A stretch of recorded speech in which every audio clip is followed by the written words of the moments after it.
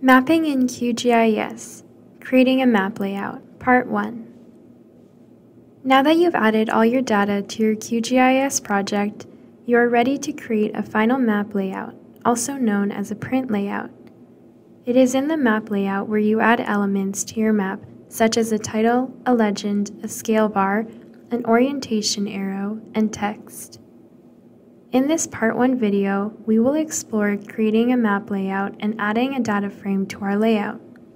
To learn how to add elements such as a legend, scale bar, orientation arrow, and text, please refer to Creating a Map Layout Part 2.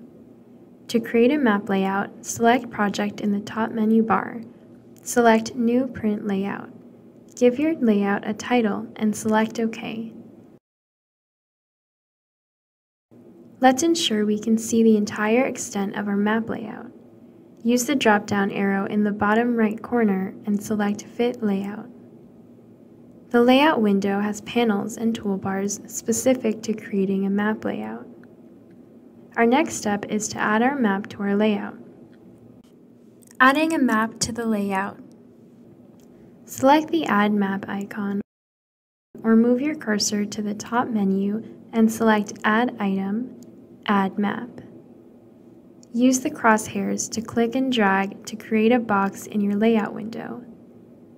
You can resize and change the location of your map in the layout by using the Select Move Item tool.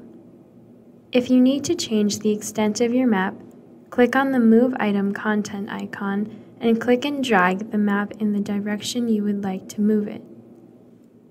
Working with map options. There are many options when it comes to working with your map. To change your map properties, select the map frame and look to the bottom right of the layout window. Select the Item Properties tab and expand Main Properties.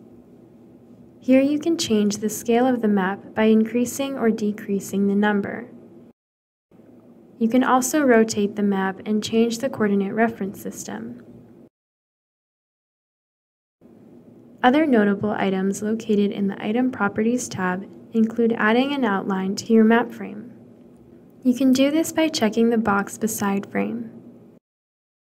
You can also change the color, line thickness, and style of the frame. Beneath Item ID, you can change the default name of Map 1 to something more descriptive. To learn how to add elements such as a legend, scale bar, orientation arrow, and text, please refer to Creating a Map Layout Part 2. For more information on QGIS, visit the UTM Library QGIS playlist.